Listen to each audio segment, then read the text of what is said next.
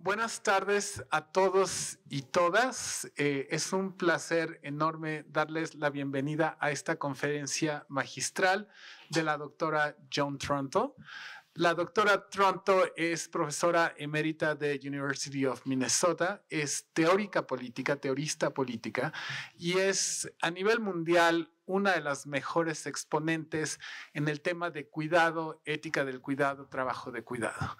Y para nosotros en FLACSO es sumamente importante tener la oportunidad de que la doctora Tronto nos visite, y me da muchísimo gusto ver tantos y tantas estudiantes de nosotros aquí de la FLACSO y de otras instituciones, porque el tema de cuidado es un tema que realmente no se ha tratado mucho en México. Ustedes saben que recientemente el Instituto Nacional de Geografía, Estadística e Informática de México, el INEGI, recientemente sacó una encuesta sobre el trabajo de cuidado, donde se demuestra que las mujeres tienen más del 67% del trabajo de cuidado en el país. Es increíble que siendo un país en donde el cuidado está tan feminizado, en el que el cuidado es tan clave, tan importante, que no tengamos realmente una política nacional de cuidados. Entonces, para poder traer este tema a la FLACSO, en el marco de la cátedra FLACSO México, este año el tema de la cátedra FLACSO México son fronteras en la innovación en métodos. Quisimos traer en este marco a la doctora Joan Tronto para que nos platique sobre la ética del cuidado desde la teoría política, un tema que es fundamental, que requiere trabajo y que requiere sobre todo pensarlo de manera colectiva. En las conversaciones que tuvimos antes de esta charla, comentábamos sobre cómo cuidar es amar, y en realidad es un privilegio para mí que ustedes estén siendo partícipes del trabajo de la doctora Tronto. Quisiera agradecer tanto a la doctora Gisela Zaremberg como a la doctora Lourdes Velasco por participar como comentaristas. La doctora Zaremberg es la coordinadora de la maestría en políticas públicas y género de la FLACSO México, y es una especialista también en gobernanza feminista, y la doctora Lourdes Velasco es doctora por la FLACSO México y es investigadora postdoctoral en el Centro Regional de Investigaciones Multidisciplinarias en el CRIM de la UNAM. Les doy la bienvenida, les doy las gracias, y le doy las gracias y la bienvenida a la doctora Joan Tronto. Creo que puedo decir que es uno de los momentos más felices que he tenido en este 2023, porque queríamos escuchar a la doctora Tronto sobre el tema de escapar el mal cuidado, escapar la injusticia. Escaping bad care, escaping injustice. John, el piso es tuyo. Adelante, bienvenida al FLACSO. I want to begin by thanking Raúl and thanking Velasco for inviting me to speak. I'm very excited to be in Mexico. I'm very excited to be here. It is the case that we are undergoing a paradigm in the world. Latin America leads, actually, in thinking about care policy, not Europe, not North America, but Latin America.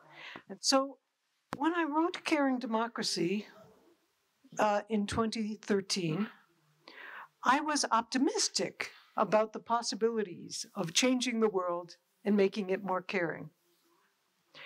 But, you know, I'm a political scientist, so I knew that no one ever surrenders power willingly. And what I did in this book was to notice how many types of people exclude themselves from care. People who are protectors, people who are workers, people who have their own families, people who give charity, all say, I don't have to worry about public care because what I do is already caring enough. But these people are wrong. They need to be able to be involved in thinking about care. What I didn't see was two developments that were coming and are now clear in the last 10 years. The first is the extraordinary backlash against all of the progress that has been made in rights for people, in thinking about reorganizing economic life, in thinking about the danger of inequality. Throughout the world, right-wing parties have grown, indeed fascist parties. People who will outward say that they are fascists now hold political office in different countries. This backlash is against the others, who are disproportionately care workers, women, migrants, people of color. The second change that I didn't anticipate and is equally problematic is the change in people's attitude towards democracy itself. And this is partly, of course, brought on by the right-wing politicians who make a mockery of democracy because, after all, if we all lose faith in democracy, they can rule. But already in 2017, Yasha Monk and Roberto Foa published a paper about what they call deconsolidation, the lack of support for democracy. Because political scientists used to say, once a country becomes a democracy, it's over, it's reached perfection, no one would ever think to go back. But what they discovered in country after country is that young people are less invested in democracy. They answered the question, do you think it's essential to live in a country that is governed democratically? Look at how drastically it's gone down from about 80% in 1930 to about 40% in 1980. And this trend continues. Here is a survey from 2021. Do elected officials care about ordinary citizens? People were asked the question, the percent who agree or disagree that most elected officials care what people like them think. And you'll notice how extraordinarily low the numbers are. Most people realize that the people in government don't care about them. Skip that one for now. Also in 2017, the same year that first survey was published, Danielle Allen, who is a professor at Harvard University, put the point briefly. She wrote, the simple fact of the matter is that the world has never built a multi-ethnic democracy in which no particular ethnic group is in the majority and where political equality, social equality, and economies that empower all has been achieved. We are now engaged in a fight over whether to work to build together such a world at all. So it isn't a question any longer of when will we get there, but should we do it? And this is a really big change. So in writing Caring Democracy, I could presume that people believed in democracy, but now it's more difficult. So as a starting point, I want to begin by saying we live now in really an unjust and uncaring society. Think about it. In the US, where I live, there is a lot of progress to wipe out any of the achievements of the last 50 years. The global culture is infused with racist and colonialist legacies. Inequality is at an all-time high everywhere in the world. War and other forms of violence have driven millions of people from their homes. There's a global shortage of qualified caregivers, and you probably know that people in the global north come to the global south now to take your care workers away. A quarter of the world's urban population are living in slums. Food is maldistributed. Some starve in the midst of an obesity epidemic. And the long-term effects of the humans on the non-human world, climate change, mass extinctions, death in the oceans, are happening so fast and on such a scale that it's almost unimaginable. Traditional forms of authority are being undermined. Families can no longer hold their original shape.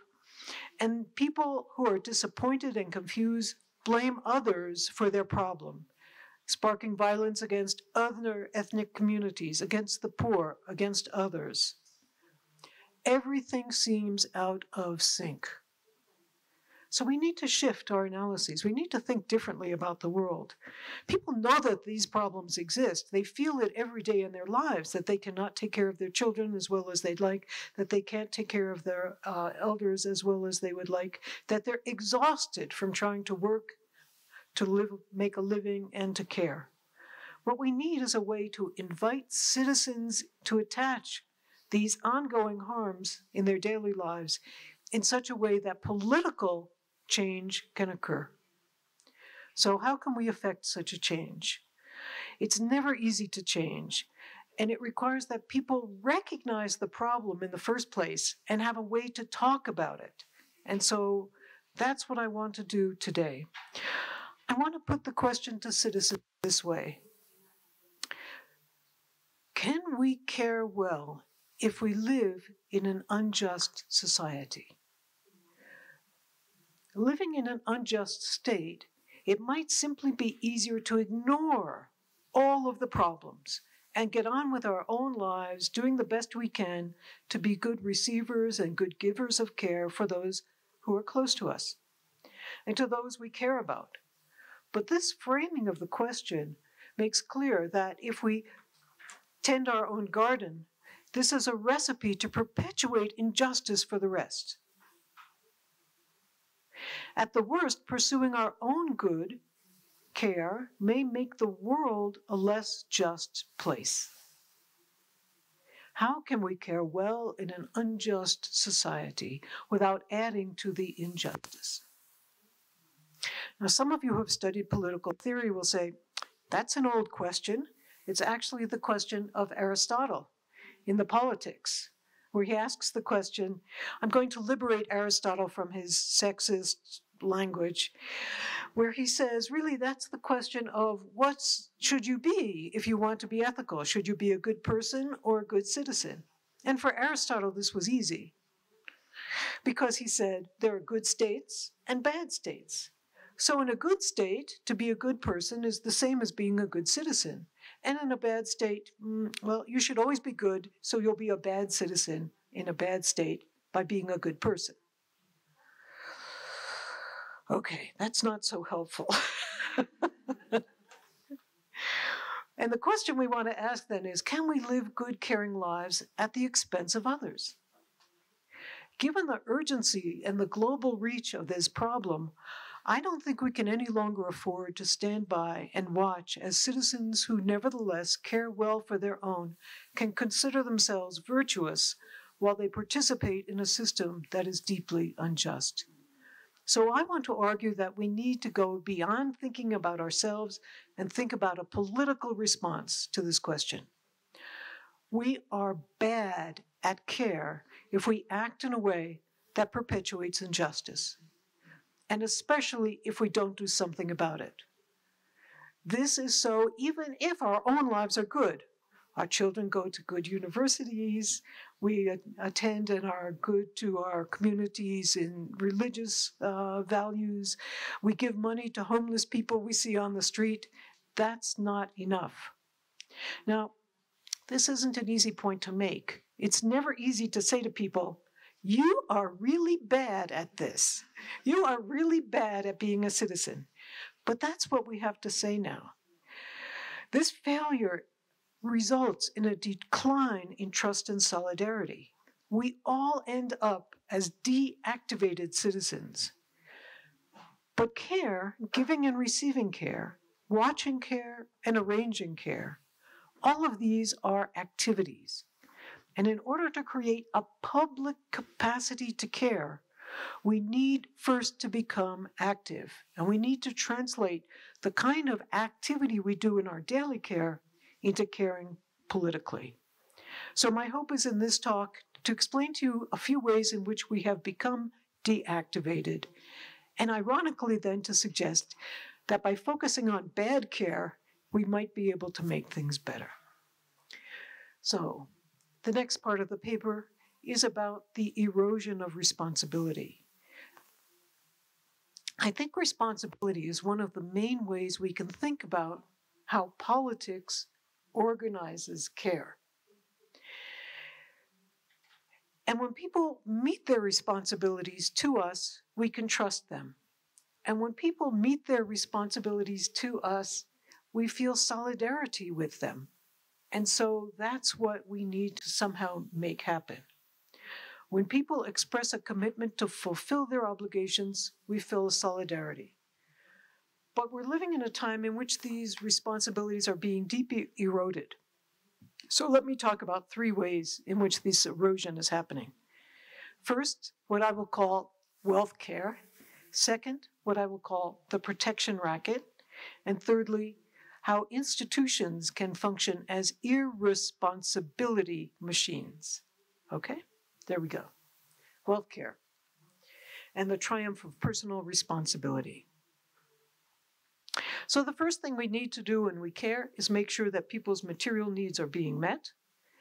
Yet in our uncaring society, we are not organized to meet people's needs for care. It is set up to meet the needs of wealth itself to continue to grow and flourish. People sometimes say businesses are uncaring. No, they're not. They're very caring about the wrong thing. What they care about is making more and more wealth. I like this language better than the language of free market or of neoliberalism because it captures the value that's here, and the value is in wealth itself. Wealth is an idea without limits. You can never have enough wealth once you have wealth. How much money is enough? 1 million, 2 million, 7 billion? Once you get started, it's never enough. And the wealth becomes better. More wealth is better than less. And then we begin to think that those who have wealth are more deserving because they've managed to achieve wealth. Wealth care is heteropatriarchal and accumulates injustices over generations. After all, after you've accumulated some amount of money, you can't use it all yourself. You have to spread it out by passing it on to the next generation. Succession, the TV series, is all about this, right? You know what I mean? But think about the ways in which money compounds. And frankly, people who are wealthy mostly have inherited their wealth. They didn't make it. And most wealthy people then want to make sure that they can pass it on to their children, which means that they have to protect their wealth against all other comers. And it goes to their families, it goes to members of their same ethnic group, their same religious group. They are closed in their lives, and they really have a dislike and a deep fear of others. In 2010, Jeffrey Winters published a book called Oligarchy, in which he talks about what he calls the income defense industry. And here he makes this point. Not only are the wealthy really wealthy, but the next 9% of the population is organized to help the wealthy protect their wealth. They need a lot of help. They do. They need lawyers, and they need tax accountants, and they need to be able to find where they can hide their money in the world, which is what they do. I was recently in Barcelona, and all of the huge yachts are registered in Georgetown in the Bermuda because there's no taxation there and no one can track their wealth. And so this kind of system is now a global system. Increasingly, people who are young decide, oh, I should study business. And what that means is I'm going to help wealthy people keep their wealth. And what a horrible waste of some of the resources of human beings that they are spending their money trying to figure out how to make wealth rather than studying the humanities, studying social science, trying to address the problems of injustice. So, next problem. As economic wealth becomes the measure of everything, there are also then these psychological effects of wealth. The wealthy think of themselves as the ones who have figured out how the world works. And their sense of responsibility ends at what they think of as their money. Now, actually, it was as long ago as Karl Polanyi in the 1940s in his book, The Great Transformation, which if you haven't read, I recommend to all of you. He wrote about the fact that when you think there's nothing in human society that's not out of the market, you think everything belongs to the volition of individuals. And if everything belongs to the volition of individuals, then anything that happens outside of what you yourself think you willed isn't your fault. And so all of those problems of injustice, of inequality, of workers who don't have adequate means to live, that's not your problem, it's someone else's. This personal responsibility claim becomes a way to measure people's worth. And the wealthy think of themselves as better because they're wealthy.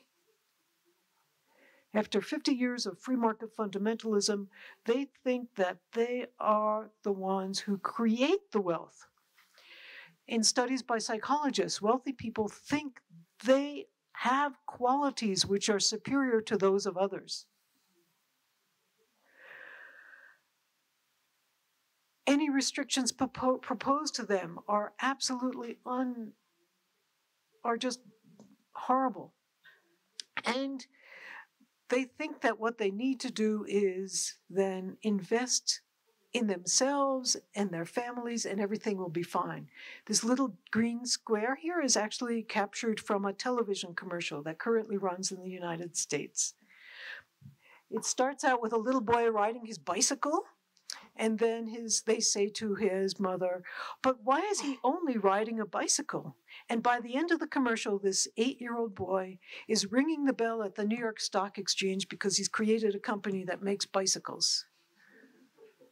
And they say, invest in your best investment. It's such a perfect capturing of what capitalism is about. Never mind that you should enjoy riding your bicycle when you figured out how to do that. No. You should turn it into an investment. Can I take one more second to talk about effective altruism? This is an idea that, oh my God, Peter Singer, the great ethicist at Princeton University, and others are all very eager to talk about. What it means is that altruists, i.e. rich people with lots of money, should only invest their money in charities that are going to return on investment well. Who decides return on investment? Why, they do, by counting. Do they ever ask the people what their needs are? No. And in the New Yorker last year, an essay was published in which a guy went to Harvard and asked students, you started out coming here, you wanted to major in English or comparative literature or political science, but now you're majoring in business. Why? Well, they said, I realized that is a waste for me to study English. If I become rich, I can give back when I'm rich. That's really what the students are saying to themselves as they pursue effective altruism. This is, another ideology that really helps to perpetuate wealth and is really deeply uncaring. Okay, now that's the psychological effects. The economic effects are clear. There are also political effects of wealth care, which is this. If you're rich, you really don't want to believe in democracy. Government policies that are going to somehow redistribute wealth are dangerous. And they ask themselves the question, why should ignorant people be given control over the lives of those who have succeeded? And aren't those have-nots only interested in taking away the money of those of us who have worked hard and achieved so much? The political power of elites and of business interests is unquestionable, and the laws they create shape their power. The idea of a public, that there might be public values other than those allowing individuals free range to pursue their interests, becomes a dangerous one. In her book, Democracy and Change, which I also recommend to all of you, Nancy MacLean quotes an historian of the movement for public choice, which is the economic public policy basis of neoliberalism. And this guy, he's boasting, the public choice revolution rings the death knell of the political we. We have killed off the public we. So this end result of wealth care, with its emphasis on personal responsibility, is to limit responsibility to what individuals think their responsibility should be. Beyond that, it also transforms how people might make judgments about whether or not one is exercising one responsibility well. If you're wealthy, you're doing good. If you're poor, obviously you failed. The world comes to be measured simply in these very highly individualistic terms, and the capacities to make judgments about responsibilities, to see the interconnections of power, are radically diminished. That's depressing, but let's go on to number 2, the protection racket. Now, other than basic material needs, perhaps there's nothing more important to caring than being safe. It's really important for us to feel we're safe and that the people we care about are safe. But in our current and caring societies, safety is often manipulated by those in positions of power to keep themselves in positions of power and to make the rest of us less secure through this process of protection. Judith Steen, writing about security back in 1982, called this the protection racket. And she pointed out it's deeply gendered. Iris Young, the great Iris Young, writing in the aftermath of September 11th, 2001, made the argument forcefully. She said, look, yes, we are afraid, and leaders promulgate fear and promise to keep us safe. But in truth, that's a childish fantasy. We can't be kept safe unless we are all somehow more committed to thinking broadly about how we can be safe. And so she argues, democratic citizenship means ultimately rejecting the hierarchy of the protector and the protected. Because here's how the protection racket works. Someone says, I'm stronger than you, I will protect you. Which means you're weak, but it also means there are others out there who are dangerous to you. And if there aren't those others, they lose their capacity to protect us. And as a result, the protection that they do is deeply uncaring.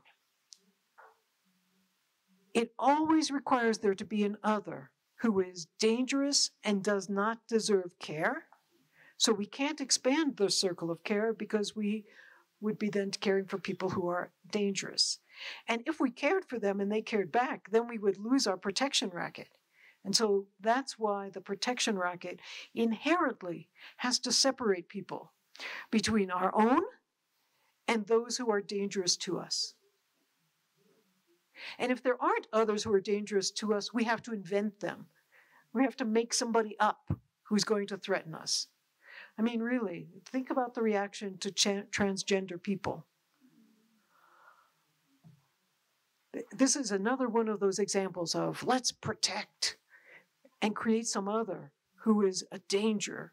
And then people become all wrapped up in that instead of thinking about the fact that, no, these are people who need our friendship and our understanding. Yeah? So, inherently, protection is uncaring, and it necessarily casts the others as undeserving and dangerous. Now, people who are protected aren't always protected, but there's always the promise that you'll be protected better next. And what's interesting to me is that these two first ideas work together. Everyone feels economic precarity now, which makes the desire for protection stronger. And then, instead of talking about the real dangers of economic inequality, they talk about the dangers of those people, those people, those people. And so the system keeps deepening itself. Okay, let's talk about the third problem. And that is that institutions increasingly are not about responsibility. Caring always takes place in a setting, and almost all care happens in the context of institutions, whether the institutions are families, corporations, workplaces, schools and universities, bureaucracies, NGOs. Institutions, which should be earning people's trust, are instead destroying any way to exercise responsibility in daily life. Because think about it, outside of the family, where assumptions about natural responsibility exist, the place where citizens could practice the skills of exercising responsibility and acting in a caring way are work settings. But increasingly, workplaces are about becoming irresponsibility machines. There was an essay by Phil Pettit back in 2007 called Responsibility Incorporated, and that kind of captures what happens. Now, one of the best explanations I've found of this is in a book by Adia Harvey Wingfield, who in writing about neoliberalist organization points out that what neoliberals have done is to cut out the middlemen, as they call them, the middle layer of management. And on one level, that seems good. Hierarchy is bad. It's good not to have any. But what it also does is it eliminates any form of responsibility as organizations become flat. When something goes wrong at the bottom, there's nowhere else to turn. There's no supervisor to call. What you have to do then is just kind of figure it out for yourself. And this person says, I'm so sorry this didn't work out. But there is no other way to go because the organization has been made flat. And while one effect of such flattening was to make the workers more autonomous, and that looks good, it also means they don't have the means or the capacities or the resources to do what they have to do. And as a result, they end up being irresponsible, they become uncaring, they distance themselves from the clients because now they can't do what they wanted to do. So budget cutters love this, right? Because it makes the organization more efficient and more nimble. But the results are often bad.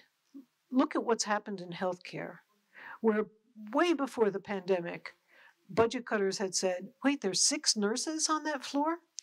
We only need, let's try 4. And they fired them and laid them off.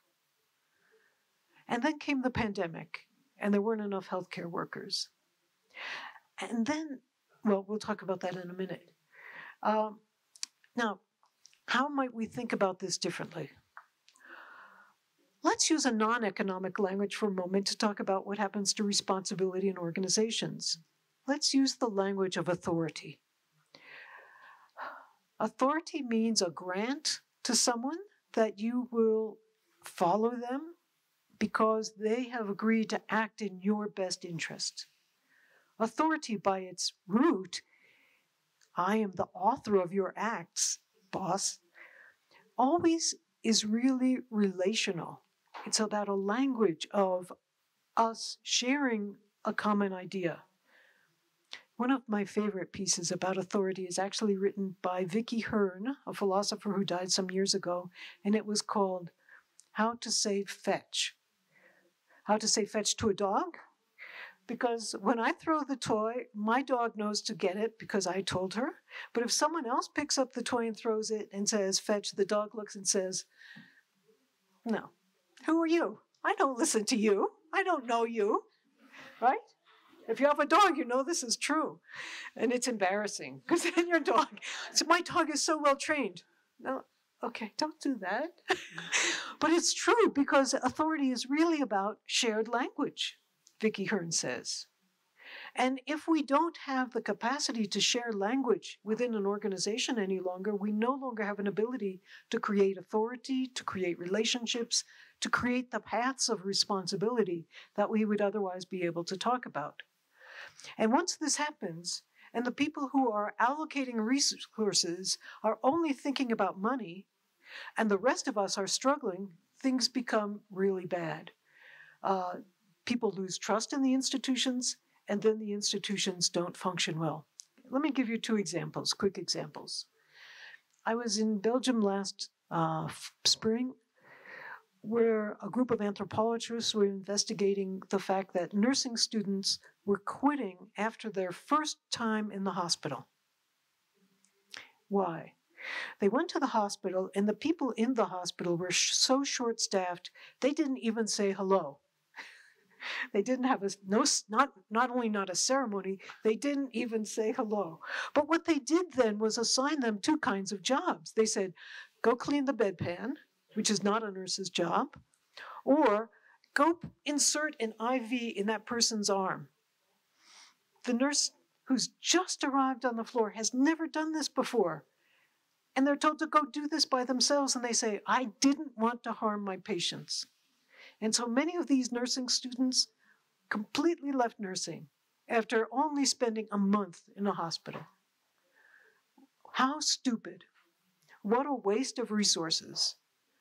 But the people in the hospital who cut the budget felt very good about the profits that the hospital was now making, right?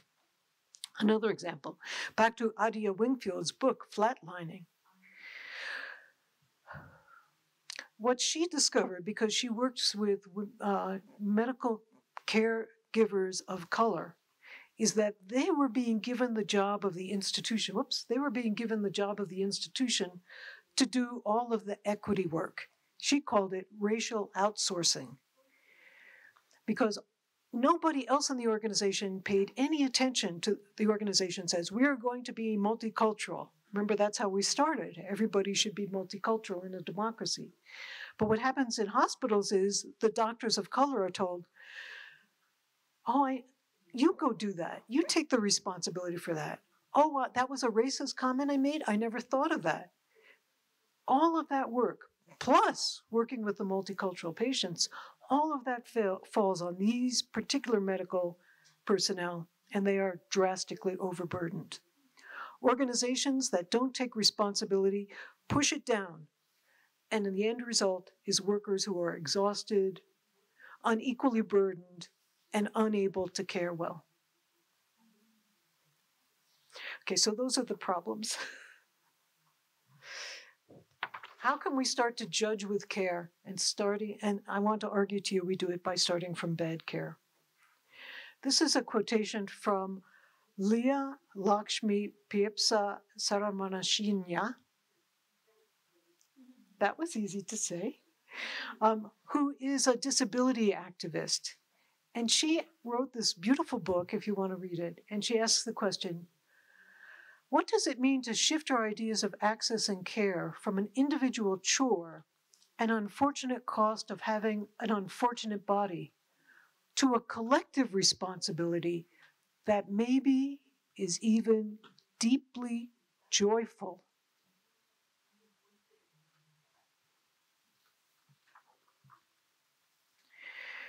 So, how does knowing all of this bad care is out there in the world help us with our Aristotelian dilemma? Let's go back to it. Well, one way to read Aristotle is to say that we should be good people. The society is unjust. There's nothing we can do. Let's focus on good care, figure out what good care means in our lives, and go on. And some number of care ethics people do that, I must say. The world is regrettable. We can't change it. We take care of our own. But if we believe, on the contrary, that Aristotle's admonition that we can only act ethically in the condition of a good state means that we, as citizens in a democracy, have to take on the responsibility of making sure that we live in a good state, then the task before us is also clear. We need to find a way to talk about our collective responsibilities in a way that can reactivate citizens, allow us to make judgments with our fellow citizens. And we've all been broken down out of our capacity to be responsible, out of our capacity to do judgments with care.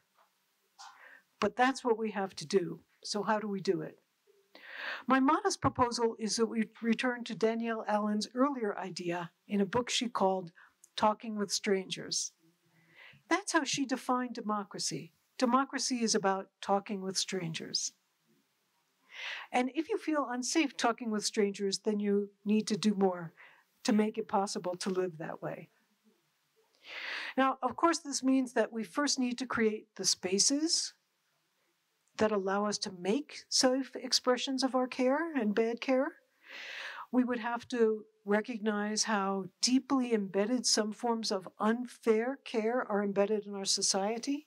And some people do what you might think is bad care because that's the necessity of their lives, and they're doing the best they can. But if citizens can speak to one another, they can become better at making these kinds of judgments. And perhaps, too, we can also begin to recognize that we are now engaging in so much bad care for each other, bad care for our families, bad care for the earth, that we can begin to say, yes, this is where we need to change. Now, the good news is that we can break down these deactivated ways by talking to strangers. And the other piece is that there are lots of ways in which over the last 30 years, people thinking about care have begun to investigate how we can, in fact, care better. Here's some proposals. Jennifer Nadelsky and Tom Mallison have published a book last year called Part-Time for All. They worked on this book for 9 years because it's really hard to think about this.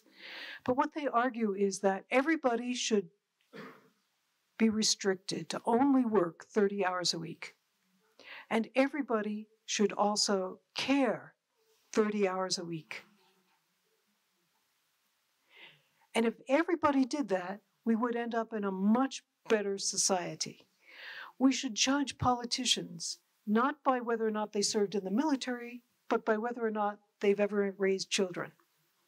Because if they haven't, if they didn't do the work of changing the diapers, they don't know really what care is about or how hard it is to actually deal with recalcitrant 3-year-olds.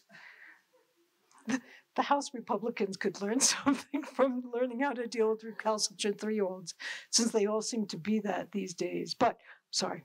Other proposals emphasize the importance of things like commoning. In Barcelona, daycare is often shared by a group of women who work and live in the same place. We could even say that maybe people need to do public service. If people come to be 18, they should serve their countries in the military or in a care service that we could create. And then we could even pay them or give them a huge chunk of money when they turn 22 that they would have then for their own lives. But how will such proposals ever get heard, especially since we live in a world in which the propaganda media machine reduces everything to simplistic terms? This will turn this into, but you're going to let trans people sit next to people in the military, right? We know that's going to happen. And the only way to resist it is if we have, first, good leadership from above, and second, grassroots from below. I mean, remember, we are the majority of people. Everybody cares. And people who need care, people who give care to others, people who are in families where caring is going on, are the most engaged people in the world. Let's go back for a moment to this question of democracy, because this is the interesting thing. Do I want to go to the next slide? No, not yet. Why is it that support for democracy has gone down? Okay, so I'm lucky enough to still get to talk to young people. And what I realized talking to young people is that political scientists are asking the wrong question when they ask, do you want to live in a democracy? Because when young people hear the word democracy, they think about the democracies that exist. They don't think about the ideal. And when you look around at the democracies that exist, they're pretty poor excuses for democracies. And students say this. They are disaffected with the fact that democracy has not coped with the problems of wealth care or protection and institutions that refuse to be accountable. They are disappointed with the fact that democratic politics, parties, elections, parliaments don't pay attention to the needs of people. They don't cope with climate change. The disenchantment with democracy is not with the democratic ideal, but it's with the democracies that remain, in the end, limited to the interests of some people and not the interests of all people. We may not exclude some people from voting anymore, but it's very clear who the democracies exist for, and it's not everybody. And after several centuries, it's difficult for people, it's been several centuries that this has gone on, where capitalist and racist excess is somehow seems to then become inherent to the democratic process itself. And if that's the case, why wouldn't you say, it's not that important to me to live in a democracy? But shame on political scientists for not asking the right question. What would be important? Living in a world of dignity, living in a world where people's rights are respected, living in a world where people can care. That's what people are really interested in doing. So the solution to this problem then rests in being able to judge with care and being able to make it possible for us to live these lives better. Now, this hope I have for caring democracy is not a story of perfection or consensus. We won't agree on the best ways to care. But being able to identify what constitutes bad care in the first place allows us to address each other within the context of arriving at suitable moral judgments about how to become better at caring about justice and democracy and each other. It will create the conditions for us to develop multiple perspectives, multiple metrics by which we can think about, evaluate, and judge one another's engagements, both as receivers and givers of care. And this will all thus move us closer to a more just, democratic, and caring future. Thank you for your attention.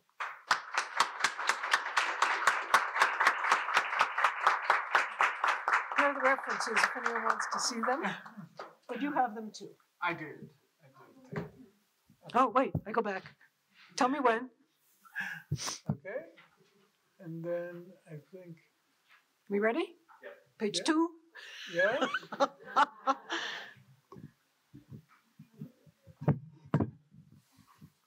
Then. Page 3. Perfect. Muchísimas gracias, Joan. Ahora quisiera darle la palabra, si les parece bien, a la doctora Lourdes Velasco, que es investigadora postdoctoral en el CRIM. Antes de darle la palabra a la doctora Velasco, nada más quisiera decir que una de las cosas que a mí más me gusta de la FLACSO, y en eso creo que coincidimos, es que hay este ethos, esta sensación y esta construcción colectiva del cuidado. Creo que somos una comunidad pequeñita de profesores, de estudiantes, de staff, pero somos una comunidad que nos importamos mucho. Y agradezco tanto a estudiantes como colegas que de FLACSO y de afuera que acudieron al llamado y a la invitación, y particularmente a la doctora Lourdes Velasco, que viene del CRIM-UNAM. Adelante, por favor, Lourdes.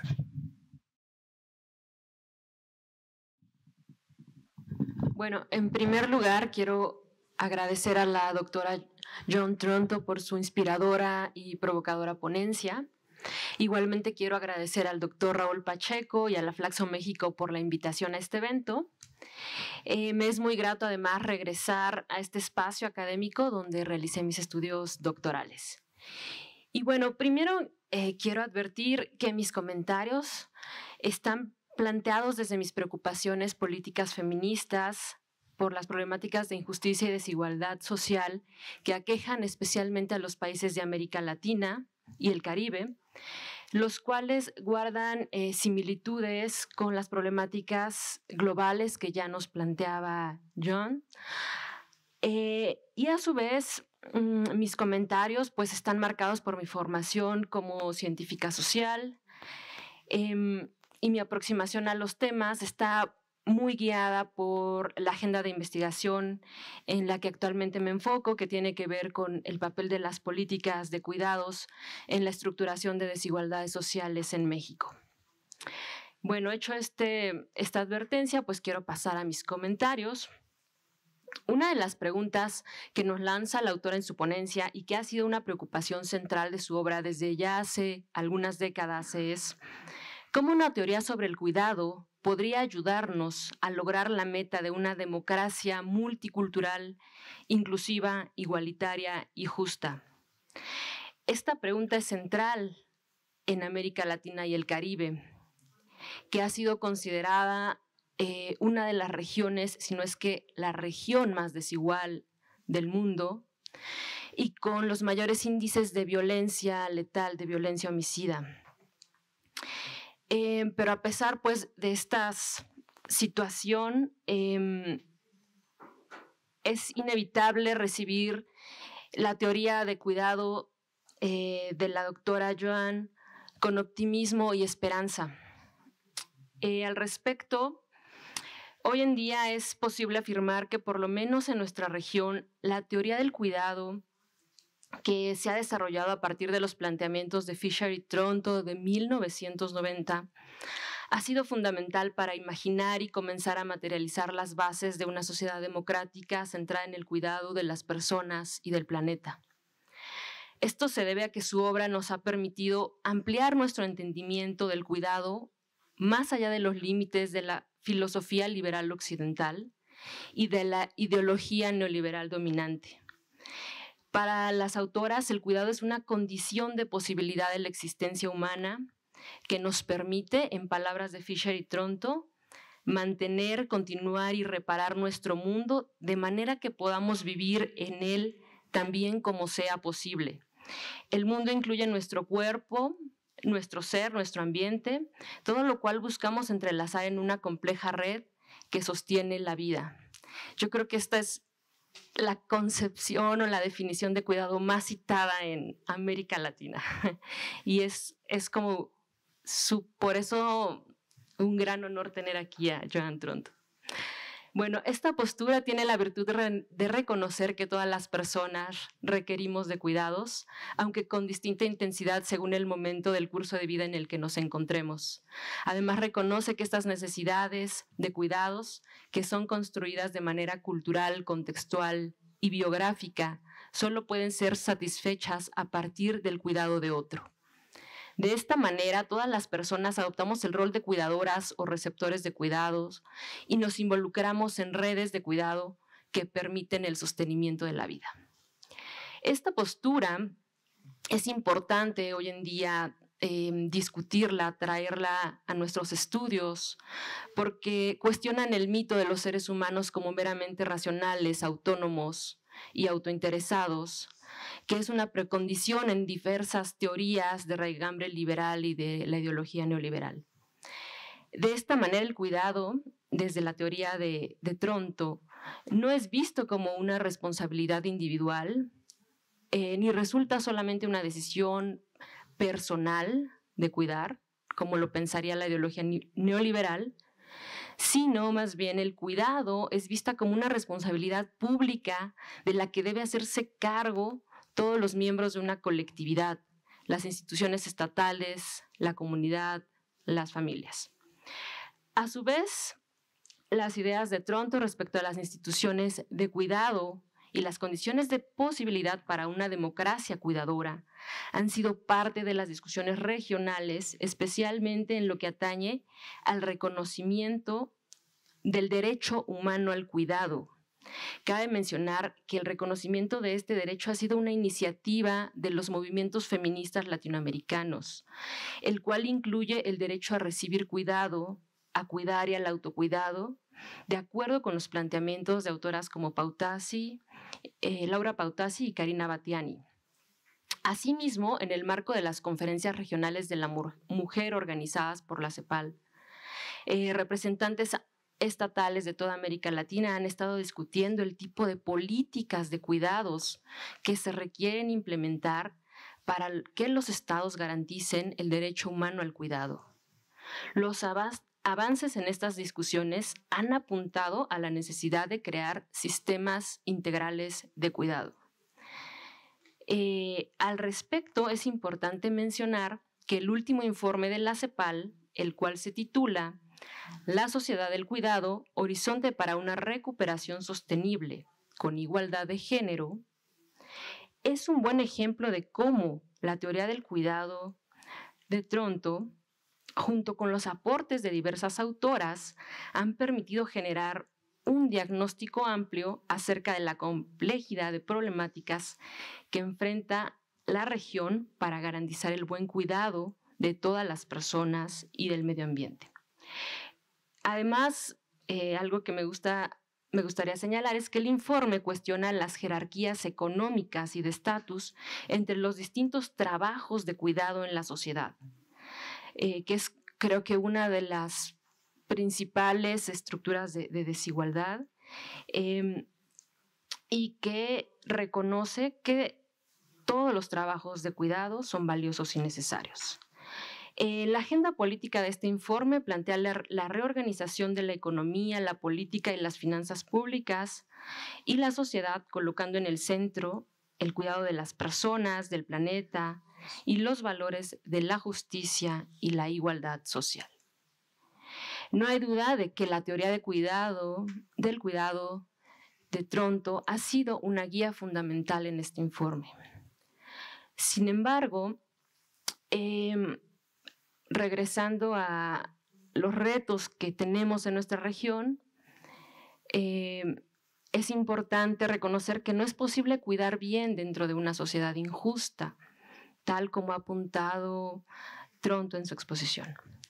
Para cuidarnos bien es necesario replantear las estructuras económicas, políticas e institucionales injustas que representan un obstáculo a la vida democrática. La propuesta teórica de Tronto nos invita a reconocer nuestra posición y nuestro rol social en las problemáticas de injusticia que caracterizan nuestro mundo. No de manera individual, sino colectivamente, a través de deliberaciones públicas sobre cómo estas injusticias globales se manifiestan en nuestra vida cotidiana y cómo nos relacionamos con ellas. A su vez, nos conminan a responsabilizarnos de forma colectiva por el cuidado de los otros, por hacer prevalecer la igualdad, la pluralidad y las demandas de justicia, a fin de ir gestando desde las bases ciudadanas relaciones democráticas de cuidado en todos los ámbitos en los que estamos inmersos. En este sentido, quisiera hacer eco de esas 3 esferas de la vida moderna que mencionó Tronto, donde las personas estamos inmersas y, sin embargo, no solemos asumir ninguna responsabilidad o muy poca responsabilidad por su funcionamiento injusto. En otras palabras, son ámbitos donde parece que hemos cedido nuestra capacidad de agencia y hemos permitido que se institucionalice el ejercicio autoritario del poder y la dominación.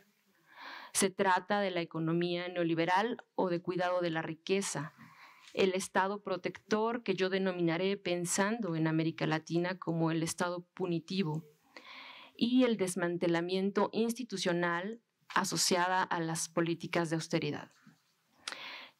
Como investigadora y científica social, una forma de responsabilizarme frente a estas problemáticas ha sido a través de mi trabajo académico.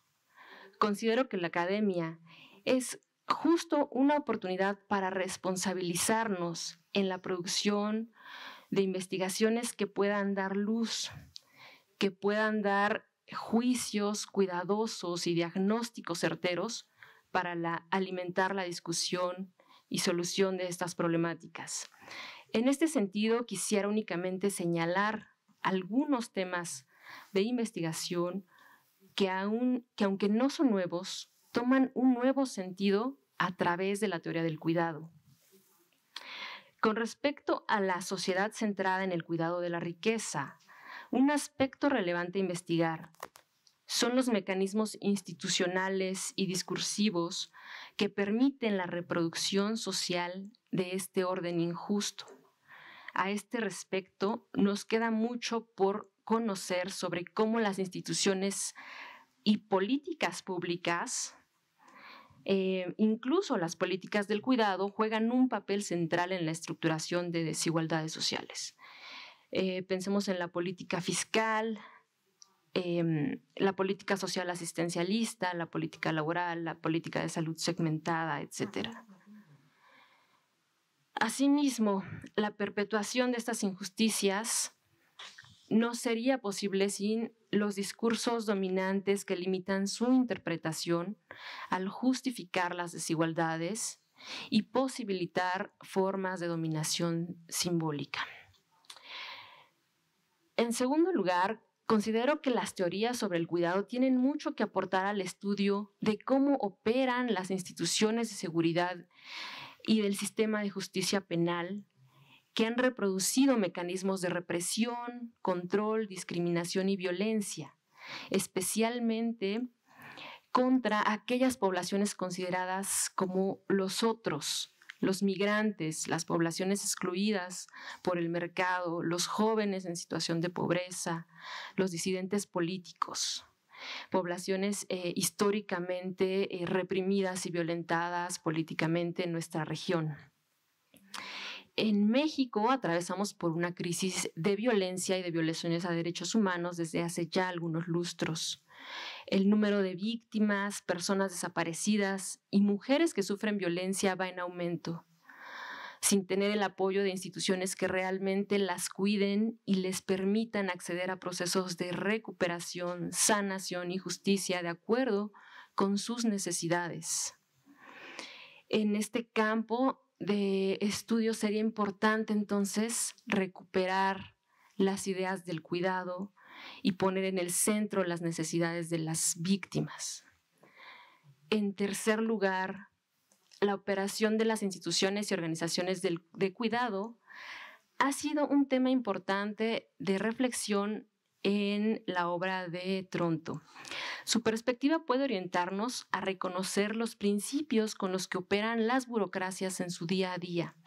¿Qué tan democráticas son? ¿Qué tanto cuidan a sus participantes? ¿Qué tan capaces son de proporcionar buen cuidado a las personas que atienden? En los últimos años en México, como en otras partes del mundo, las políticas de austeridad presupuestal han impuesto serios obstáculos al fortalecimiento de las instituciones y las políticas públicas, generando que cada vez menos personas cuenten con las condiciones para cuidarse. Al respecto, está pendiente analizar justamente las políticas fiscales, laboral, económicas, reconociéndolas como espacio de disputa política entre coaliciones con agendas de cuidado contrapuestas. Mientras algunas cuidan de su riqueza, otras apelan por ampliar las posibilidades de cuidado para toda la población. Finalmente, al pensar en qué otros ámbitos sociales se expresa esta falta de responsabilidad colectiva para enfrentar las injusticias, es inevitable voltear a ver las universidades y nuestros centros de investigación académica. Múltiples jerarquías económicas y de estatus se tejen en ellas, comenzando o pensando sobre todo en estas categorías como profesor de asignatura, asistente de investigación, becarios, estudiantes becarios, que se ubican en los escalones más bajos de la organización. Al respecto, cabría preguntarnos qué tanto nos preocupamos por establecer relaciones de cuidado en los procesos de aprendizaje y producción de conocimiento científico. ¿Cómo varían las prácticas de cuidado, descuido o incluso violencia entre las distintas áreas del conocimiento? Pensando en que el campo, por ejemplo, de los estudios médicos tiene sus propias situaciones de violencia, ¿no? En las ciencias sociales tenemos otras dinámicas, ¿no? Entonces, queda pendiente investigar a fondo cómo nos cuidamos o no nos cuidamos en estos espacios académicos. Y también es importante pensar en nuestra responsabilidad dentro de estos espacios de los que formamos parte. Muchas gracias.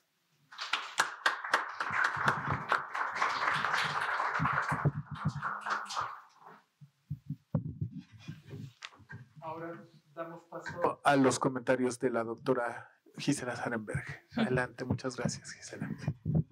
Bueno, muchísimas gracias. Voy a comenzar agradeciendo varias cosas. Una, a Raúl por esta, en Argentina se diría polenta, esta energía, ¿no?, para abrir estos espacios, ¿no? En segundo lugar, a Lulú, a Lourdes, sí. Por muchas cosas, porque uno cuando, digo, enseña, ¿no? Porque fui tu profesora, cuando uno enseña, aprende, ¿no? Las cosas nunca van de un lado solo, ¿no? Siempre van y vuelven, ¿no? Las relaciones, sobre todo, ¿no? Y además porque le comenté que no había desayunado bien y sacó enseguida estas almendras, ¿sí? Y Raúl también hizo enseguida este café, ¿no? Y a Joan, porque Joan no lo sabe, no está para saberlo, pero como dije, las cosas van y vuelven, pero porque ella lo voy a decir en inglés, encouraged, ¿no? Me estimuló, se traduce en castellano, pero en realidad quiero usar el término en inglés no por imperialismo del lenguaje, sino porque ella no lo sabe, pero me dio el coraje de dedicarme a estudios de género y feministas en un momento en el que cuando yo estudié no era secundario, era peor que secundario, y si no se traducía en un mínimo, un modelo de teoría de juegos, no servía para nada. Para que vean que las modas van cambiando también en la academia, ¿eh? Y sí, me hice profesora de teoría de juegos también en ese momento, no sé si por síndrome de Estocolmo, por curiosidad, una mezcla de curiosidad, ¿no? Y para que me pudieran escuchar y también aprobar no solo en la mirada, sino en el título, ¿no? O sea, movilidad social también, ¿no? Entonces, Joan, tú no lo sabes, pero thank you very much for your encouraging, ¿sí? Con tu libro, específicamente un libro del 81, ¿Is Political Rationality Possible? A Critique of Political Culture in the Work of Hobbes, Smith and Weber, y los libros subsecuentes, ¿no? Dicho esto, voy a compartir con ustedes cómo me resuena la presentación, la conferencia de Joan. Tuve la ventaja de poder leerla antes, ¿no? Entonces es un proceso desde ayer hasta hoy. La verdad la leí cerca de la medianoche, lo cual habla de sobrecargas también. Y la resonancia de la ponencia de Joan abarca 3 puntos. Uno, la cuestión de backlash, porque lo he estudiado, pero además porque es algo que sobre todo desde que estuve en Brasil y presencié todo lo que fue el impeachment y el crecimiento a Bolsonaro, movió profundamente mi corazón, ¿sí? Y el otro punto va a ser la necropolítica, ¿sí? Y el tercer punto también va a ser las universidades. Porque algo que busqué, a mí me gusta buscar mucho la etimología de las palabras, es que cuidado viene del latín, ya saben, ¿no? Muchas de nuestras palabras vienen del latín, que se menciona como cogitatus, ¿no? Cogitatus fue perdiendo el sonido la G, ¿no? Y empezó a ser cotatu, ¿no? En portugués es coitato, ¿no? Cuidado, ¿sí? En español, ¿sí? ¿Y qué quiere decir? No sé si habrán tenido que en alguna clase de filosofía escuchar la frase cogito ergo sum. Reflexiono y después existo, ¿no? El cuidado implica pensar en las cosas que nos importan, que nos interesan, que vamos a defender, ¿no? Hay una parte reflexiva en el cuidado, entonces no me llama la atención que las dos hayamos pensado en las universidades, porque pues, es nuestro, ¿no? Es nuestro espacio institucional, ¿no? Entonces, mi último punto va a ser una reflexión, ¿sí? Un cogitatus sobre qué podría o qué me resuena sobre el cuidado en las universidades. Entonces empiezo porque soy muy mala con el tiempo, y tiene que ver también con la sobrecarga. Entonces, lo primero, backlash. Me parece importante este tema. ¿Por qué? Porque lo que hemos aprendido en el estudio de backlash es que no solo actores conservadores apelan al miedo, a los pánicos morales, ¿no? Que es lo que es en los estudios lo que más se ha destacado, ¿no? Probablemente porque nos asustan también ellos, ¿no? Pero en realidad cuando profundizamos, y esto es fundamental en México, su apelación es a la familia, a padres y madres de familia, a una familia heteronormada, ¿sí? a una familia tradicional, etc. Y yo creo que desde los estudios feministas y de género nos falta entender aún más qué es esto y cómo nosotros nos estamos relacionando con esta apelación a las familias. Un punto importante es que lo que se descubre es que las familias significan el cuidado para muchas de las personas que oyen estos discursos conservadores. Son el cuidado. Y son el cuidado en un contexto de crisis profundísimas, no solo económicas, de violencia. En México lo entendemos, creo, rápidamente esto, en donde las feministas esto lo han estudiado mucho, Orloff, 1996, ¿sí? Después si quieren paso de bibliografía. Cuando hay crisis, en donde hay un modelo, ¿no? de cuidado de la riqueza, no solo capitalista, no solo neoliberal, que tú lo has explicado, lo has comentado eso siempre, ¿no? Sino de cuidado de la riqueza, el mercado, podríamos decirlo así rápidamente, aumenta sus perversiones, por decirlo, ¿no? rápidamente, y los estados se debilitan profundamente. ¿En dónde queda encerrado el cuidado? ¿En dónde queda encerrada la solidaridad? En las familias. Y esto tiene muchas implicaciones de, por ejemplo, desigualdad al interior de las familias. Nosotros tenemos una medición muy concreta en México, ¿no?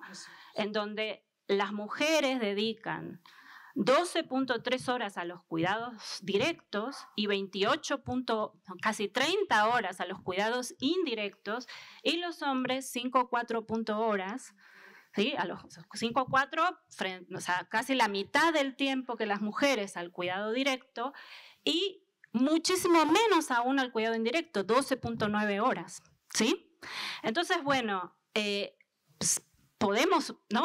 México se ha medido el tiempo, ¿no? concretamente para hablar de estas desigualdades de cuidado. Cuando pasa esto, lo que vemos es que este backlash conservador apela a las familias para movilizarlas, para activar ciudadanía, que es con lo que empezaste, Joan, ¿no? Esto es bien interesante. La ciudadanía movilizada a través de las familias. La ciudadanía movilizada, y moviliza mucho. ¿Y por qué moviliza mucho? Bueno, la cadena, el mecanismo como argumental de narrativas es que el lobo feroz en esta historia es la ideología de género que destruye las familias, ¿no? Y que eso implica que los jóvenes se vayan hacia las drogas, ¿no? Y aumente la violencia en México, por ejemplo. Eso es, ¿no? Annie Wilkinson también se las recomiendo mucho. Como sea, a mí me parece que es bien importante, y yo ya tengo cansada también, o sea, me gusta charlar con activistas, me gusta charlar y actuar, ¿no? con activistas, pero también con funcionarios, etcétera, y ya se las tengo un poco cansadas de decir, ¿cómo vamos a disputar esa apelación movilizante, porque mueve el corazón de las personas, o sea, eso está como muy, muy estudiado, muy visto. Y me parece que ahí es donde entra el trabajo de Joan. Esto no, y ella lo ha dicho constantemente, no es, bueno, vamos a hablar de los cuidados, que esto también es bastante común dentro del campo de políticas públicas de género. Vamos a hablar de los cuidados para empoderar económicamente a las mujeres, ¿no? Para que en vez de doble trabajo, ¿no? O triple, puedan organizarse mejor. Sí, ok, pero no es un proyecto político. Creo que esto hay que, me parece importante, ¿no? de destacar, y en términos de backlash, es un proyecto político en donde me parece que tenemos que entender de qué se trata ese miedo, porque va a ser la única forma de entender de qué se trata nuestro propio miedo. O sea, no alcanza solo con decir, como vi en una ponencia en APSA, que me quedé así, bad populism, ¿no? Y esto aquí quiero discutir, ¿no? ¿Qué es eso? ¿Qué es ese miedo? ¿De qué está hecho? Porque hay parte de nuestro miedo que también está ahí, ¿sí? No voy a ampliar más por cuestión de tiempo, pero me parece que esa es la invitación que yo recibo cuando recibo el texto de Joan como proyecto político. El segundo punto, y aquí les voy a invitar a deprimirnos un poco más. Se los aviso para que pongan su manita en el corazón, como estabas haciendo, que me encantó, ¿no? Digo, creo que no vi ninguna ponencia en donde quien está escuchando hace así. ¿No? Eso es lo que provoca, Joan, tu propuesta, ¿no? Qué interesante, ¿no? Entonces, yo creo que, y ahí sí me gusta lo de bad, en un sentido provocador, que es, me parece que además de todas las sutilezas que nos ha comentado Joan sobre bad care, esto nos lleva en México y en el contexto de América Latina, y yo creo que ya bastante ya extendido globalmente, a pensar no solo el mal cuidado, sino el asesinato del cuidado. Déjenmelo decir así. Y acá, quienes están en estudios feministas, o sea, mi resonancia es hacer platicar a Rita Segato con Joan Tronto, ¿no? ¿Por qué? Porque, bueno, nada, vengo de dar un conversatorio con defensoras del territorio, ¿no? Sabemos, en 2022 hubo 24 asesinatos de defensores del territorio y defensoras del territorio, 582 agresiones, y en lo que llevamos del 23 ya hay 31 asesinatos. Y no se trata de contar los asesinatos, ¿no? Digo, porque no me quiero meter ni con... Digo, asumo que ustedes saben la contabilidad de desaparecidos. No es o sea, el punto es...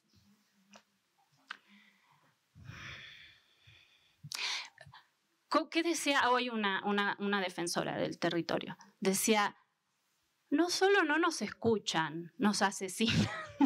Es ridículo. Nosotros queremos cuidar la vida, queremos cuidar la tierra, y nos están matando. Es ridículo. Su frase fue, es ridículo. Y sí, no tiene lógica, ¿no? O sea, porque ella decía, no vamos a morir solo nosotros, va a morir la tierra y toda la tierra, no solo en mi comunidad, ¿no?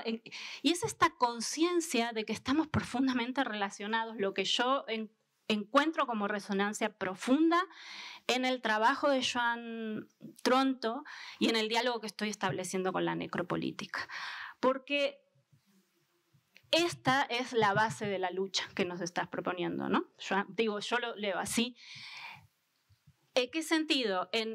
Sin esa conciencia no hay como luchar. Y un aspecto súper interesante de estas narraciones de la lucha, que son en el extremo del extremo, o sea, eso, están peleando por su comunidad, están peleando por la tierra y por su vida también, por la vida de los demás y por su vida, ¿sí? Es como... Y algo que aprendí escuchándolas y escuchándolas ahora y desde antes, es que una parte importante, me parece, del manifiesto del cuidado, ¿no? que existe, ¿no? Googleenlo, es cómo nos cuidamos en la lucha, ¿sí? ¿Cómo sacamos enseguida las almendras, ¿no? Es decir, por ejemplo, creo que la mitad de la transmisión de su experiencia fue contar cómo, porque una de las preguntas era, bueno, ¿qué les parece que tenemos que aprender en el movimiento feminista, en la tarea de gobernanza feminista en políticas públicas, ¿no? ¿Qué nos quieren pedir? Y ellas decían que estén pendientes de nosotras, que no desaparezcamos, que esa es la necropolítica, ¿no? La necropolítica, ¿qué nos enseña simbólicamente, por retomar a Rita Segato? Que hay cuerpos que no merecen vivir, que son asesinables. Es el extremo del no cuidado. O sea, el no cuidado de no solo no verte, no escucharte, no eres vivible. ¿Sí? Entonces, el pedido del cuidado en la lucha es: estén pendientes de nosotras, estén pendientes de darnos espacio. Bueno, y finalmente la autorreflexión más profunda, más cercana sobre las universidades, sobre nuestra universidad.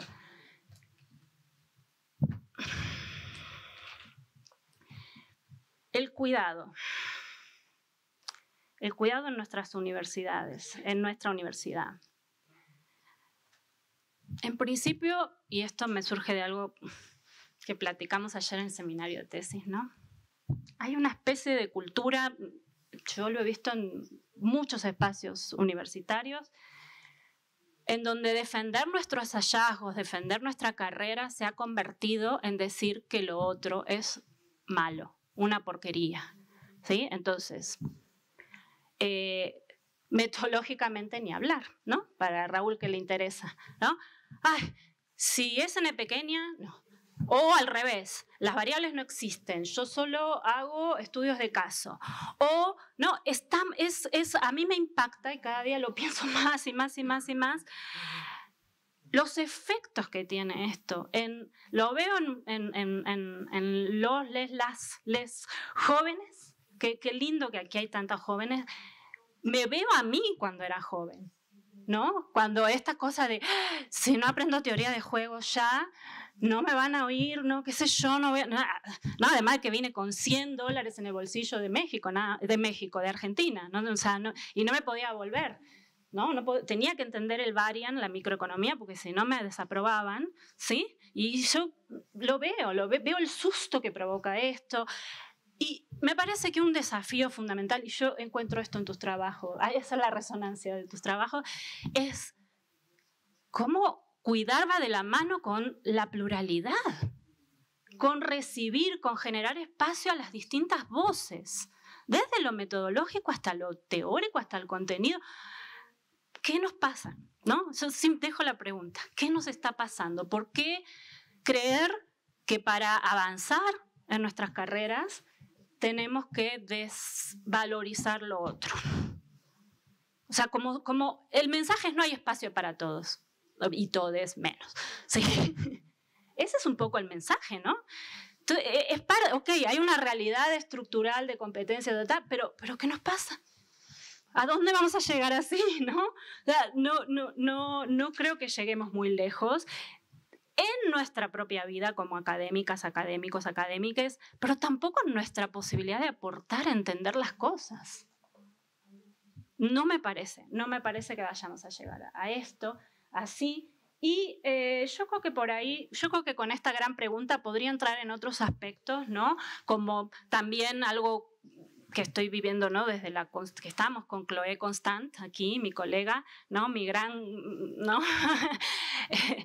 hermana de transitar estas cosas. Cómo incorporar la perspectiva de género en las universidades, en esta universidad de la Consejería de Género, etcétera, en qué tiempo, ¿no? ¿Cuándo, no? Y cómo hacerlo, no desde lo punitivo, desde la sanción, desde el miedo, ¿no? Una vez fuimos a dar una charla y veíamos que los hombres estaban así, ¿no? Y que nos decían, bueno, pero esto es violencia o no es violencia, ¿no? Como, denme el decálogo de cómo portarme, porque tengo miedo, no sé si se sienten identificados o no, pero bueno, es la interpretación que hicimos. ¿Cómo hacemos para darlo desde el cuidado? ¿De cuáles van a ser los valores, las reglas, las normas, el lenguaje? que vamos a acordar mutuamente para cuidarnos, ¿no? Me parece que ese es el otro gran desafío en las universidades y bueno, y también en esta, ¿no? En todas las instituciones y ojalá lo podamos transitar aprendiendo mucho unas de otros y de otras. Muchas gracias.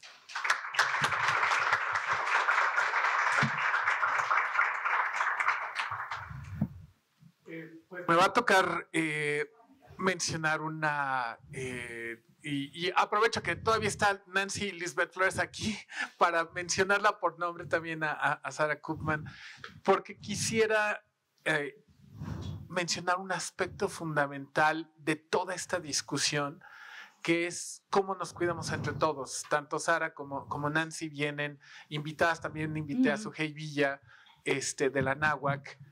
Yo les dije, viene Joan Tronto, no te puedes perder a Joan Tronto. Y vinieron. Pero el participar en esta charla, el que veo a tantos de mis estudiantes, a tantos de mis colegas, uno de mis estudiantes de doctorado, colegas míos de aquí de la FLACSO, la doctora Puyana, la doctora Constant, ver a todos ustedes compartir esta experiencia me habla de cuidado. O sea, de que a ustedes les importa, que yo les importo también, que eso también, que nos importamos entre nosotros, que haya aceptado Gisela y que haya aceptado Lourdes comentar, es un acto de cuidado, y ya lo mencioné porque lo hablé también con Joan antes de venir, cuidado es amor. Quienes tienen Telegram y comparten su Telegram conmigo saben que yo mando memes por Telegram todos los días, saben que en mis clases pongo en mis diapositivas memes. El día de mi cumpleaños hubo una serie de conversaciones entre mis estudiantes de métodos mixtos para ver qué organizamos para celebrar al profe Pacheco-Vega. Esos son actos de amor, eso es acto de cuidado. Y eso me resuena mucho porque estamos en una institución, lo insisto, a mí me dicen, ¿qué hace diferente a FLACSO México?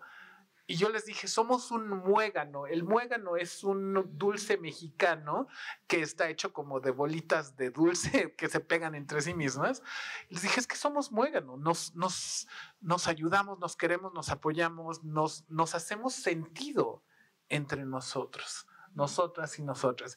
Entonces, yo nada más quisiera decir y agradecer a la audiencia, a Gisela y a Lourdes por venir, a John, por supuesto. Creo que quisiera aprovechar, si les parece bien, el tiempo que tenemos para hacer preguntas. O sea, aprovechen el tiempo que tienen aquí con la doctora Joan Tronto, hagan preguntas, hagan interacciones. Creo que eso es lo más fundamental. John, de nuevo, muchísimas gracias. Y si les parece bien, después de las preguntas le daríamos un par de minutos a John para que también respondiera sus percepciones de los comentarios que hicimos. I also want to thank you both for these really beautiful comments. I'm very touched.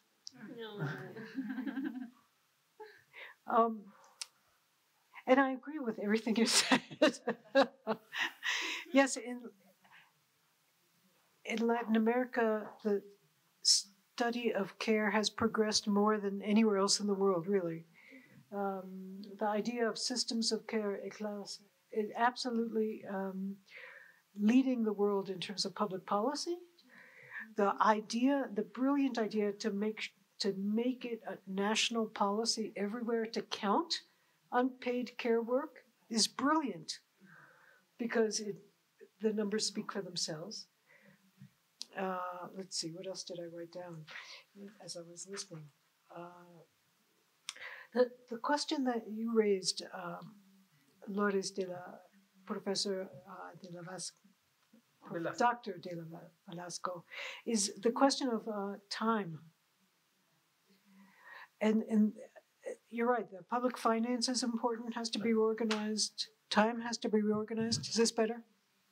But it's also the case that we need to think about time.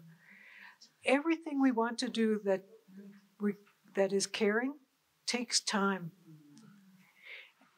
And we talk often about shortages of money, but we never talk about the fact that time is the key piece here. And so thinking about how much unpaid care work different people do is a way of recognizing how important this is. To Professor Zaremberg, one of the things you said that I really liked was when you pointed out that caring requires reflection. And again, once again, we know this is true, but we don't celebrate that piece of care enough. And if we got people to stop and think about reflection, oh my God, the world would be a much better place. Yeah?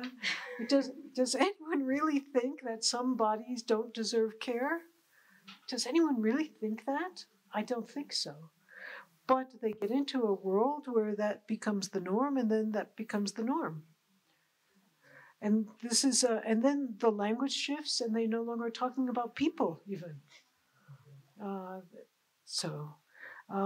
And I think you're also right to notice the backlash is partly connected to this romance of the family, because that is a way to reinforce these patriarchal, hetero-patriarchal norms in a very strong way. And at the end, you talked about this problem of plurality, and I think you're right that care does go hand in hand with plurality. One of the research that's been done about diversity training in organizations, oh my God, what a stupid idea this is.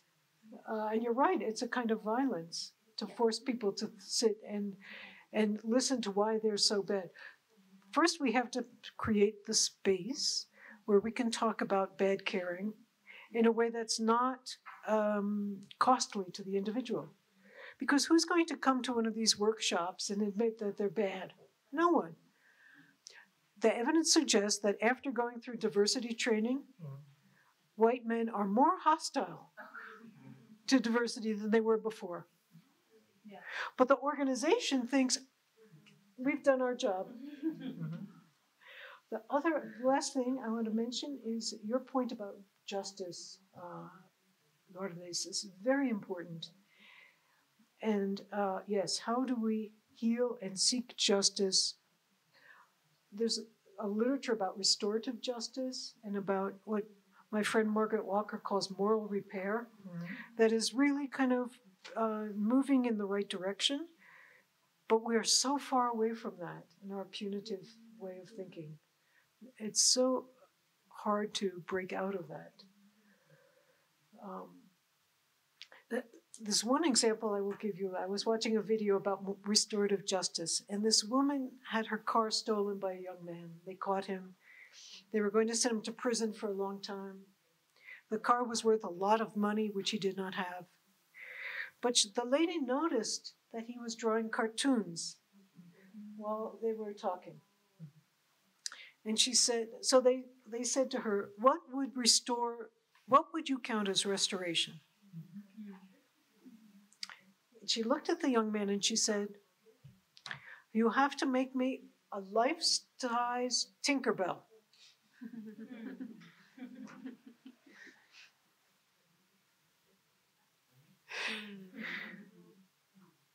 And he said, okay.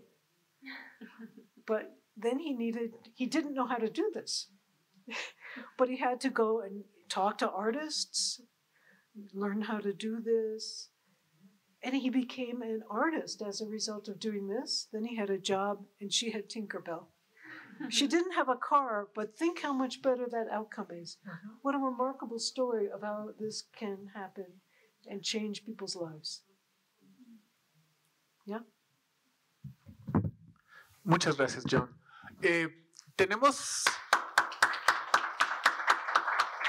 Tenemos algunos minutos para preguntas y respuestas, si quisieran hacer preguntas. Les recuerdo que hay que utilizar el micrófono, entonces ahorita les paso yo.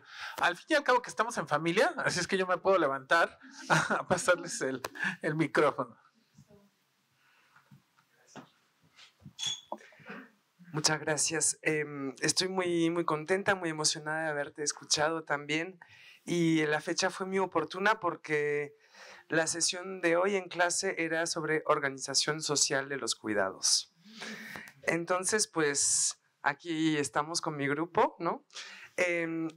Y parte de las inquietudes que tengo a nivel académico, político, y que escuchándote, como bien dijiste, también como politóloga, es que me pregunto en qué medida, sobre todo en nuestro contexto, a la luz también de lo que comentaron las compañeras, sobre todo Lourdes, en qué medida podemos seguir considerando al Estado como un interlocutor válido para las políticas de cuidado, porque en las propuestas finales que resaltas están las cuestiones de servicios públicos, de salud y de cuidado, por ejemplo, ¿no?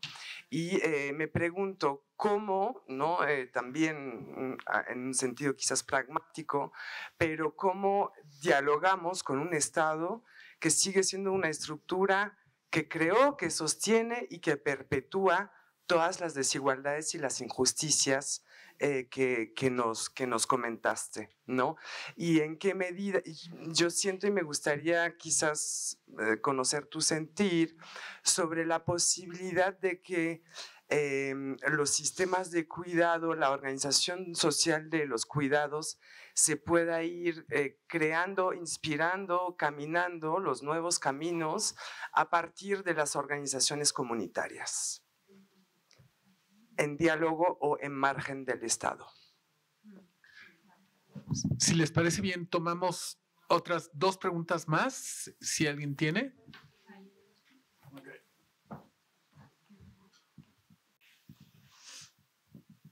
Muy buenas tardes. Mi nombre es Mónica Romero, vengo del Instituto Tecnológico de Monterrey. Soy alumna en ciernes de esta institución, FLACSO, y además para mí y para muchos de mis compañeros maestros, porque soy docente desde hace muchos años, es la institución más importante en materia de ciencias sociales en América Latina. Entonces es un placer escucharla, pero además me llama mucho la atención lo que comentaba la doctora Gisela, este asunto de las universidades y el papel que los universitarios o los investigadores tenemos, no solamente como responsabilidad social en el proceso de la investigación, sino como incitadores, si así lo queremos decir, para realizar los cambios. Y mis preguntas van relacionadas a esto, y mis preguntas son para las dos, es para la doctora Gisela y para usted, Joan. ¿Qué tanto, en el caso de Estados Unidos y en el caso de México, con la experiencia de Gisela, qué tanto somos escuchados los investigadores en relación a este tipo de problemas? Que son problemas no nada más que tienen que ver con el desarrollo social, sino son problemas que van mucho más. Es una filosofía cultural social. ¿Qué tanto somos escuchados? ¿Realmente somos escuchados o estamos trabajando para nosotros nada más en la investigación? La otra, ¿cuánto en realidad estamos incidiendo, o si hay una manera o una forma en que nosotros podamos medir esa incidencia como investigadores de nuestras palabras o nuestros textos? ¿Qué tanto están incidiendo en la realidad? ¿Qué tanto mi investigación, mi texto, está llegando a esa autoridad que requiere o que nosotros como sociedad le estamos exigiendo generar una política pública para un determinado tema? ¿En realidad lo estamos logrando o no? ¿Y qué tanta voz tenemos los investigadores para transformar la realidad? ¿Qué tanto estamos haciendo? Ese ha sido un cuestionamiento y una pregunta que a veces resulta muy incómoda para muchos, ¿sí? Porque a veces vemos solamente la investigación como la parte del análisis y el estudio filosófico, donde nos metemos en un cubículo y a partir de la cátedra tratamos de compartir con otros jóvenes o con nuestros estudiantes esto. Pero ¿qué tanto estos estudiantes que tenemos hoy aquí sentados y que aspiran a ser investigadores van a tener esa posibilidad de incidir en temas tan terribles como el que nos acaba de narrar Gisela, o en temas tan difíciles como la desaparición forzada, o en temas tan difíciles como el cuidado, que hoy es un tema que está en el mundo campeando? ¿Qué vamos a hacer como investigadores? ¿Para dónde vamos? ¿Qué pasa en Estados Unidos, Joan? ¿Cómo lo están viendo desde el lado académico en los Estados Unidos, en las universidades? Y en este caso, Gisela, no nada más por la voz de FLACSO, sé que tú tienes mucha injerencia en muchos otros espacios también, y que ¿qué tanto podemos hacer, ¿no? en relación a esto y qué tanto, digamos, qué tanta aspiración pueden tener estos jóvenes que hoy tenemos sentados aquí y que desean ser investigadores y están buscando esa posibilidad de incidir en su realidad específica. Esa es mi pregunta, son mis preguntas. Gracias. Hay una más acá. Y si quieren tomamos esas tres. Gracias, doctora Joan. Agradezco mucho, la verdad es que ha sido una plática, voy a decir charming, y me he sentido muy... La parte final que yo creo que fue bastante charming. Sí. Tenía una duda puntual respecto a algo que mencionó en varias ocasiones, esta idea de activar y desactivar ciudadanos. Y me llamaba la atención porque estaba, así como la doctora Gisela ponía a conversar a diferentes autoras, yo ponía a conversar también a otras autoras con su trabajo, con lo que nos estaba presentando ahorita, y me ponía a pensar en esto. ¿Qué llamamos o qué considera que es esta activación y desactivación de ciudadanos? Y ¿cuál es ese mecanismo causal que podemos emplear para ello? Esto después lo podemos seguir discutiendo, pero tiene sentido con justo lo que menciona también la otra profesora. Es el mecanismo, cómo el activar ciudadanos acaba convirtiéndose en una herramienta utilizable de política pública, ¿no? De acuerdo. Es eso, gracias. Okay.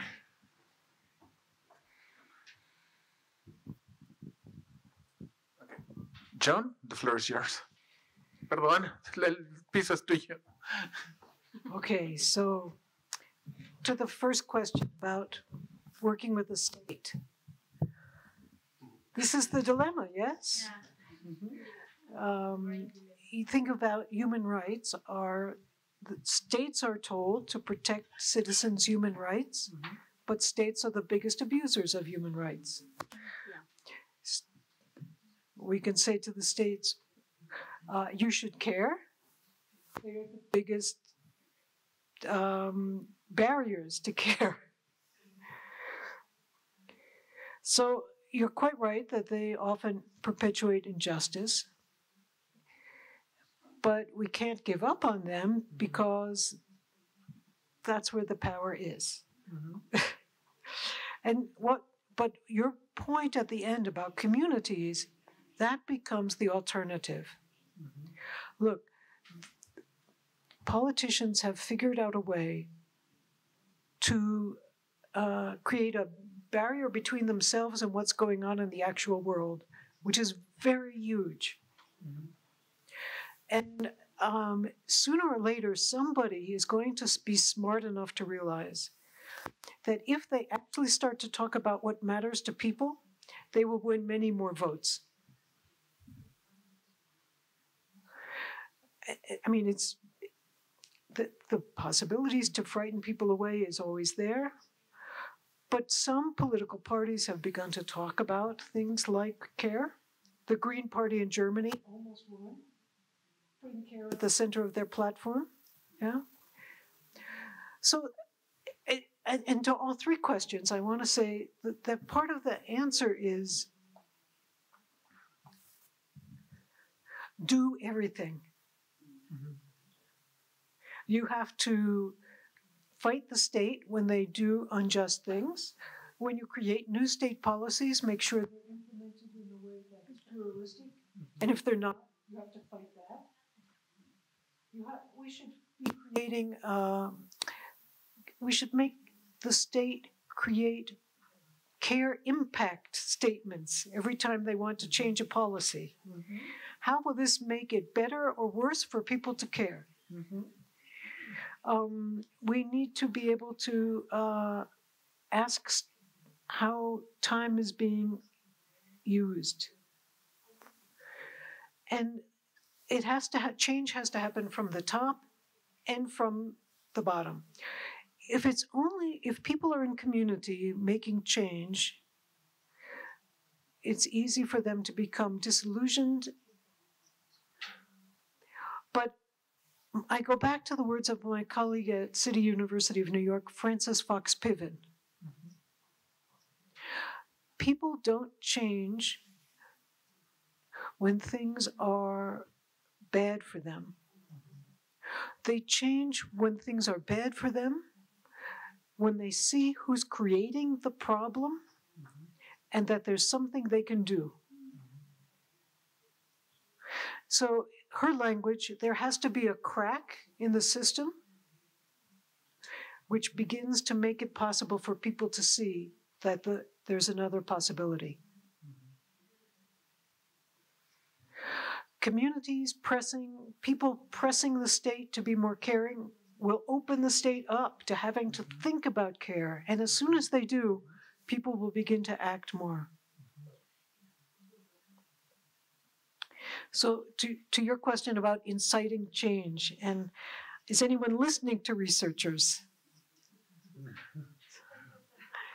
Okay, I'm old. And when I started this, people would look at me and say, "What? No one read my book. No one paid attention. My colleagues thought I shouldn't get tenure. She hasn't done any real work. She's writing about psychology, not political science." Oh my God.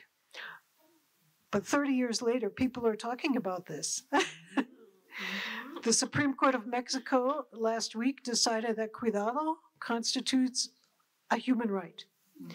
Last week, the UN High Commissioner for Human Rights had a gathering which ended with an instruction to the UN High Commissioner to create a commission to study care as a human right.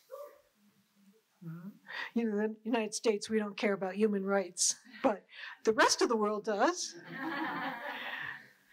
Yeah? So, you know, what's interesting in the United States is how much education is being attacked by the right. Things do change because of education. In the state of Florida and the state of Texas now, you cannot teach critical race theory. Why? Because if people start to think about critical race theory, they'll realize that they've been behaving in ways which are really racist. And they might begin to ask for change.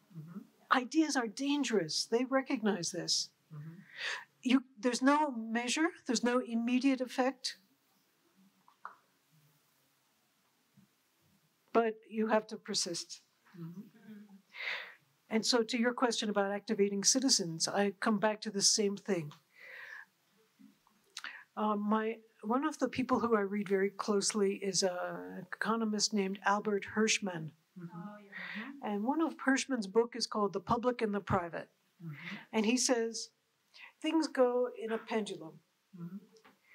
And we reach a point where everything is so much privatized that people become disgusted and say, it's time for us to step out again. And one of the things that backlashes do, here's the optimism, backlashes make people say, I can't take this anymore, we have to do something. I think we're at that moment. I think we're at the moment when people are going to begin to demand climate change action, to demand that everybody be able to care well for the people around them. It's such a simple proposition, but it touches all of us, right? And if we put it that way, we can begin to make political change, I think. And citizens can begin to understand that they've been tricked into thinking everything is about making more money and more things. I'm hopeful. I'm always hopeful. Maybe I'm stupid. No. Qué bueno tener optimismo. Yeah. Eso es lo importante, terminar con una nota de optimismo. quisiera agradecerles a todos y todas por venir, a la doctora Joan Tronto por una extraordinaria conferencia magistral, a las doctoras Lourdes, Velasco y Gisela Zaremberg. Quisiera también agradecer el apoyo de la Cátedra FLACSO México. La Cátedra FLACSO México es un programa de la FLACSO que está enfocado en elevar la discusión y crear debates renovados en ciencias sociales. El tema de la Cátedra FLACSO México en 2023 es las fronteras de la investigación en métodos, y la ciencia, la teoría política tiene un método, y es un método argumentativo y definitivamente fundamental para la contribución. ¿Mandé? Muchos, bueno, claro, por supuesto, pero es... No, muchos métodos. Sí, hay muchos métodos. Sí, lo digo en serio. Hay muchos métodos. Muchas gracias, John, de nuevo. Creo que nos vamos de esta charla. Yo al menos me voy muy renovado, con energías renovadas, y esperemos que ustedes también. Muchísimas gracias.